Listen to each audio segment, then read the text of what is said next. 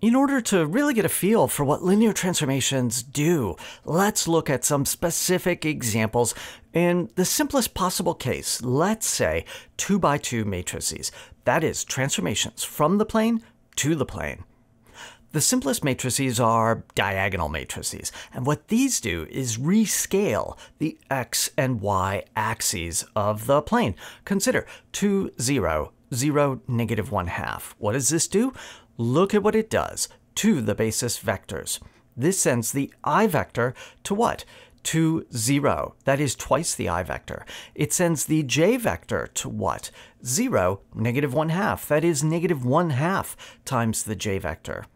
By linearity of the transformation, it does the same thing everywhere. It stretches out the x components horizontally by a factor of 2. It squeezes the vertical components by a factor of 2, and then flips it over. It takes positive y components to negative y components. Now again, these diagonal matrices keep the x and y axes invariant. Watch out for minus signs because that winds up flipping the axis and then the rest of the plane over with it. Now, if we take this to an extreme example where one of the diagonals is 0, then what we get is something called a projection. In this case, 0, 0, 0, 1. What this does is it sends the I vector to the 0 vector. It kills the horizontal components of everything in the plane. This projection matrix collapses the entire plane along horizontal lines to the vertical axis, which it leaves invariant, as you can see. Now, lots of interesting stuff here. In higher dimensions, these projections can be really interesting. You can project onto things other than just the x-axis or the y-axis. But these are really just extreme examples of rescalings. Okay, next comes an interesting but a little bit hard to see sort of matrix. This is called a shearing transformation. Consider 1, 1, 0, 1. What does this do to the basis vectors? Well, it takes the I vector, 1, 0, to the first column, 1, 0. It leaves horizontal components alone. What does it do to the vertical? Well, the j vector, 0, 1, gets sent to the second column, 1, 1. That means that the y-axis gets sent to the line where y equals x.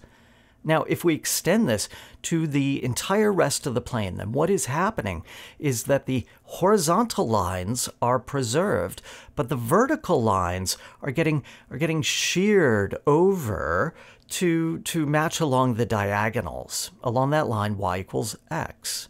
Now, the sliding, the shearing is really important. This is really what these off-diagonal terms encode.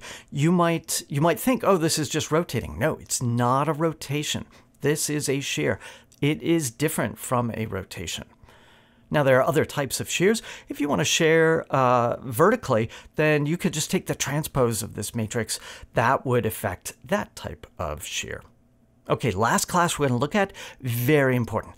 These are the 2 by 2 rotation matrices. This has a special name. R theta is the matrix with columns cosine theta, sine theta, and minus sine theta, cosine theta. Those columns are where the I and j vectors get sent. So you pick your favorite angle theta. I don't know, maybe pi over 3 or pi over 4, something like that. Look at this matrix, r sub theta. It takes the I vector to the first column, cosine theta, sine theta. You know what that is. That's got that angle theta in there. And it takes the j vector to minus sine theta, cosine theta. By the fact that it's a linear transformation, everything else on the plane gets rigidly rotated along with it. Now notice this does what you think it should do for various special values of theta. And in the particular case of theta equals pi over 2, we recover our friend j, the matrix 0, negative 1, 1, 0. This matrix, which acts like the complex number I, is really rotation by pi over 2 in the counterclockwise direction. This is so cool.